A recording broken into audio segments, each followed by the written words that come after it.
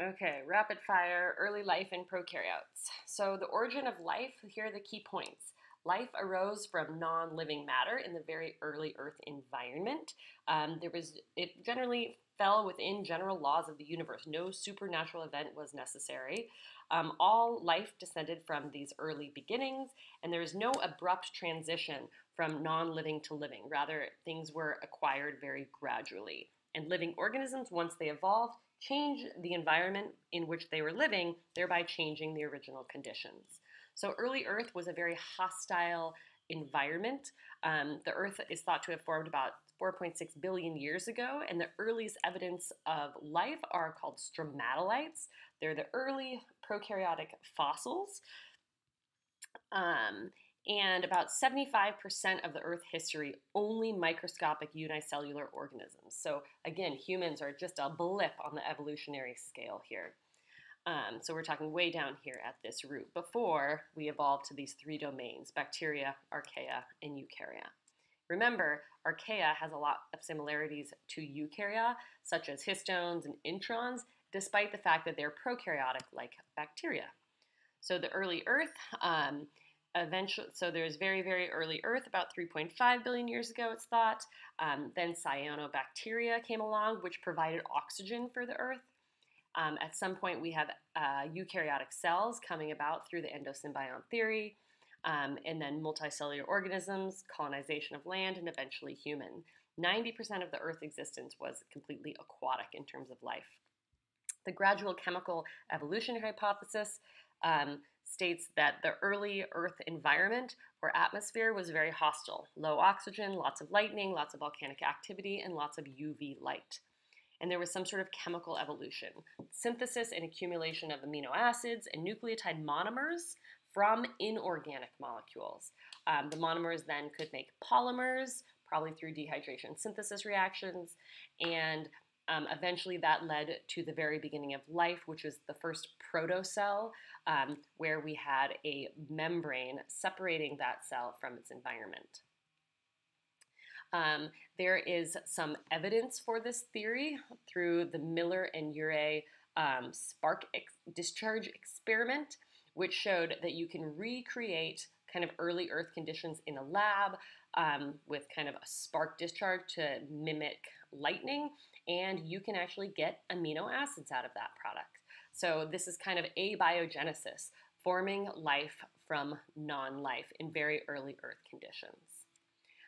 It's thought that before DNA, there was RNA. So this is the RNA world hypothesis, showing that RNA was probably the first self-replicating molecule, which developed catalytic properties or ability to modify molecules around it. So prokaryotes, again, is a characteristic of both the bacteria and the archaea domain. All cells, bacteria, archaea, eukaryote, all cells on this environment, on life, contain a plasma membrane, ribosomes, cytoplasm, and some sort of genetic material. Remember, prokaryotic DNA is a single circle of double-stranded DNA, whereas eukaryotic cells have several linear pieces of double-stranded DNA. Prokaryotes were the only life on Earth for a very, very, very long time. They're found almost everywhere on Earth. They outnumber all eukaryotes combined.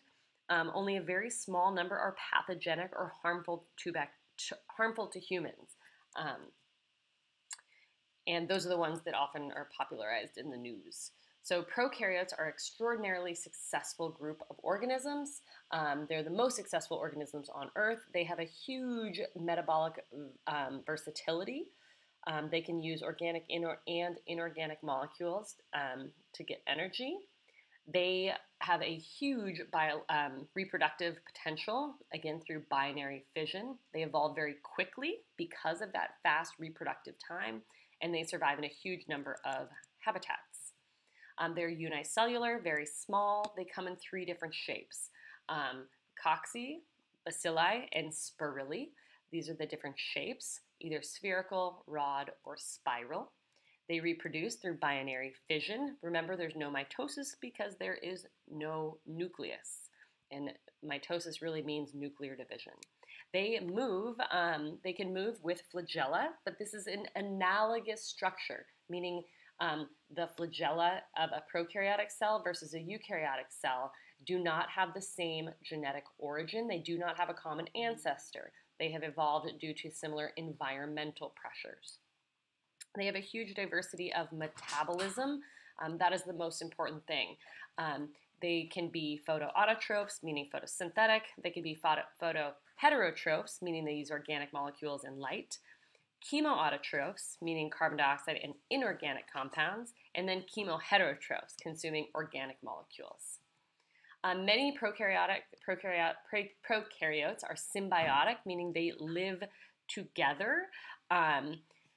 They have ecological relationships with other organisms. A good example is the plaque on our teeth. Symbiotic relationships can be mutualistic, benefiting both. They can be commensal, meaning only one benefits. And they can be parasitic, meaning one organism benefits, the other is hurt, and as is in Lyme disease, which is shown here. So bacteria. The cell wall is made of peptidoglycans. This is a target of many antibiotics. They live everywhere. They have one RNA polymerase, no histones, and no introns. Archaea, on the other hand, still prokaryotic, but they have a cell wall not made of peptidoglycans. They are extremophiles. They have many RNA polymerases, histones, and introns, right? So remember, this is why bacteria is kind of on its own tree, and archaea and eukaryote have a common ancestor from them. Gram-stain is what helps classify different bacterias.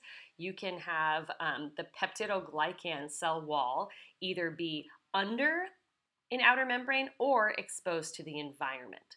So a peptidoglycan is a polymer of sugars and amino acids that form the cell wall of bacteria, and it's a target for many antibiotics. So gram-positive here, peptidoglycan is exposed to the environment. This is much easier to treat with antibiotics. And that is it.